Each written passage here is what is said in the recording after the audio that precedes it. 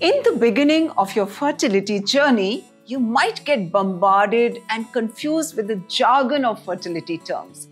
You might wonder, what do terms like AMH, IUI, IVF, or even blastocyst mean? I have got you covered.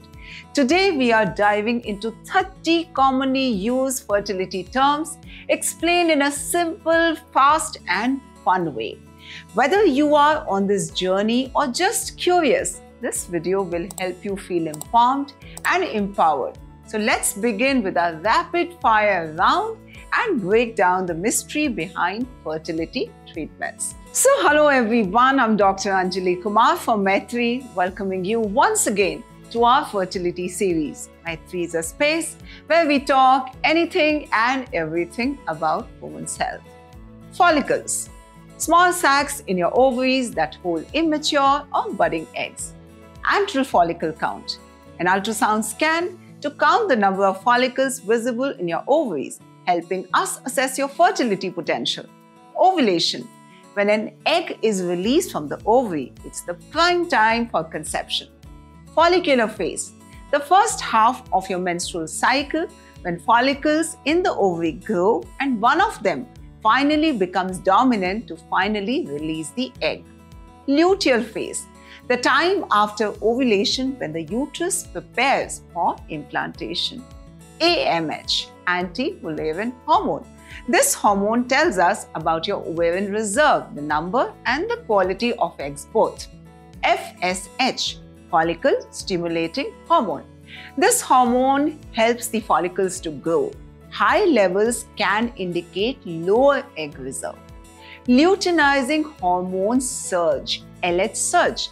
The sudden rise in LH hormone mid-cycle. This rise triggers the ovulation and is detected in the ovulation predictor kits.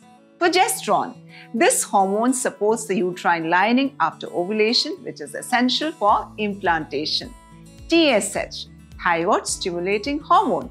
Thyroid health is critical for fertility. High or low TSH can affect the ovulation and pregnancy outcomes.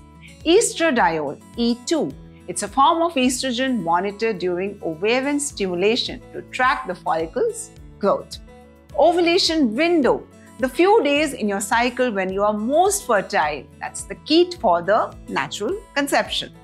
IUI, intrauterine insemination. So in this technique, sperms are washed and placed directly into the uterus during ovulation to increase chances of pregnancy. IVF, in vitro fertilization. So eggs are retrieved from the ovaries, fertilized with sperms in a lab, and the fertilized egg or embryo is now transferred back to the uterus. ICSI, intracytoplasmic sperm injection. A single sperm is injected into the egg during IVF. It is useful for severe male infertility.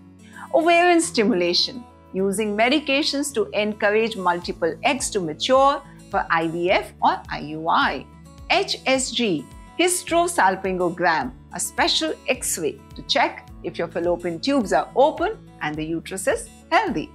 Hysteroscopy, a procedure to examine and treat problems in the uterus with a telescope. Sonohysterogram, SIS, an ultrasound with saline to get a clear view of the uterine cavity. Surrogacy, when another person carries a pregnancy for you using your or donor eggs and sperm. Zona pellucida, the protective outer shell of the egg that sperm must penetrate to fertilize it. Assisted hatching, a technique used in IVF where the embryo's outer layer is gently opened to help implantation. Embryo grading, a system to assess embryo quality before transfer. Better grades mean better chances of success. Zygote, a fertilized egg before it starts to divide into multiple cells. Morula, an embryo which develops into a ball of cells. Blastocyst, the morula now develops a fluid-filled cavity and becomes a blastocyst. Cryopreservation, the process of freezing eggs, sperms or embryos for future use. Day 3 versus Day 5 transfer. Embryos can be transferred on day 3 or day 5, which is the blastocyst stage. So day 5 transfers by and large often have better success rates.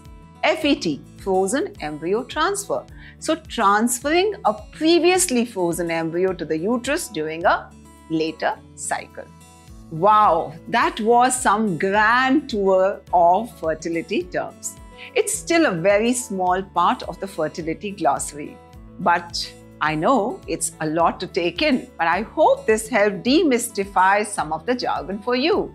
Remember, knowledge is your best tool on this journey.